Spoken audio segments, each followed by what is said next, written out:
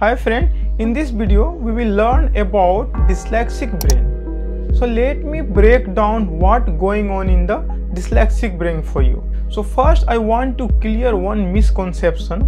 Dyslexia are not about seeing things differently or having poor vision. Ishan Avasti 2 on 25. That's a common misconception. What is really happening is that the dyslexic brain processes language in a unique way. So let's start with the basics. Our brain have two hemispheres, the left and the right.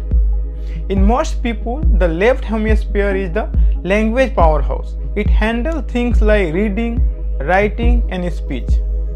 The right hemisphere is more about spatial tasks and thinking and big problem solving. Now here is where it gets interesting for the dyslexic. Their brains tend to rely on more the right hemisphere and the frontal lobe.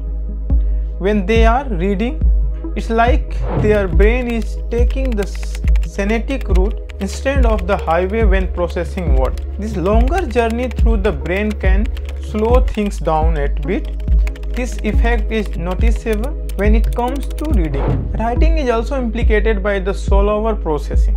But don't think for a second that this means dyslexics are less intelligent.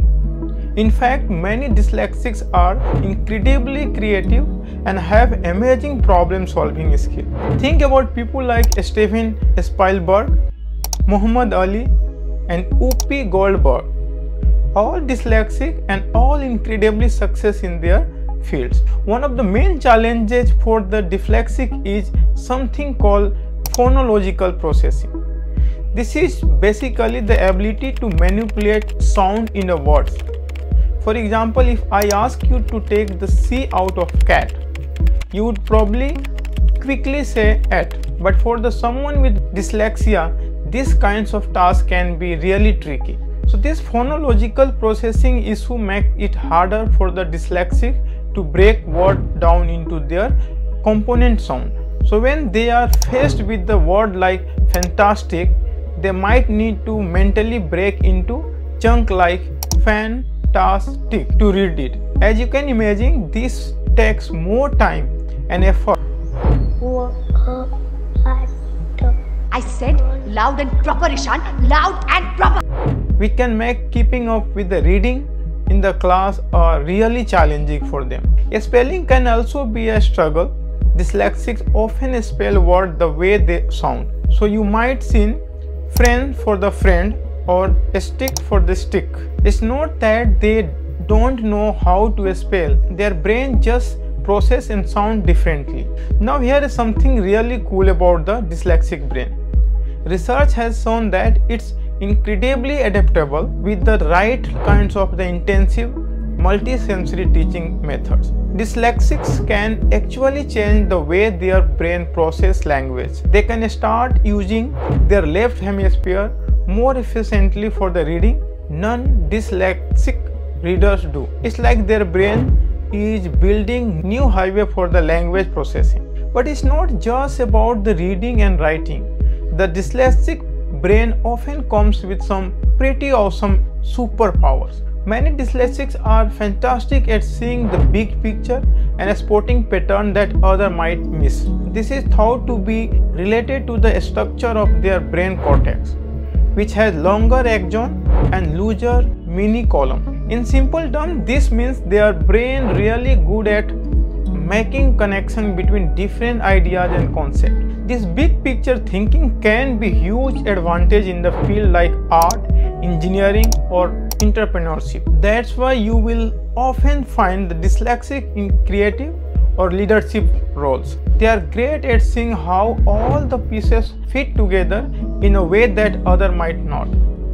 However, this strength in big picture thinking can sometimes come at the cost of processing fine detail quickly. This is why tasks that require rapid processing of small details like reading unfamiliar words can be challenging. Another interesting aspect of the dyslexic brain is how it handles short-term memory. especially for speech sound. So research has shown that when most people hear a new voice or see a new face, their brain quickly adapts and process it more efficiently the next time. But for the people with the dyslexia, their brain treated this input as a brand new each time. This can make it harder to hold speech sound in the mind, which in turn affects reading and language processing. It's also worth noting that dyslexic often come with some quirk in how the brain handles directionality. Many dyslexics struggle with left-right confusion well into adulthood. This isn't just about mixing up B and D when writing. It can affect things like reading maps or following driving directions too. Now you might be wondering, if dyslexia are all about how the brain processes language, why does it seems to affect writing and organizing skill too?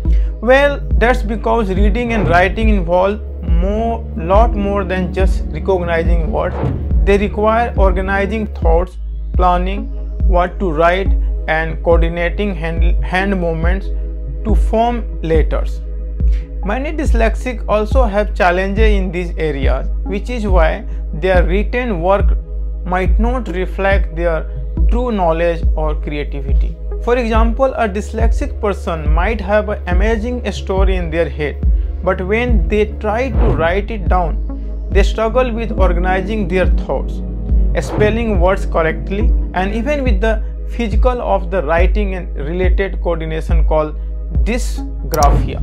This can lead to what experts call an improvised writing product, meaning there is a big gap between what they can say and what they can write. But here is the thing, dyslexic isn't one size fits all condition. It exists one spectrum, which means one person might have mild difficulty with reading, while the another might struggle significantly with both reading and writing. This variability is part of what makes dyslexia complex, but it also highlights the importance of individualized support and strategy. Speaking of support, that's where friends like you come in. Having understanding friend can make a huge difference for someone with dyslexia.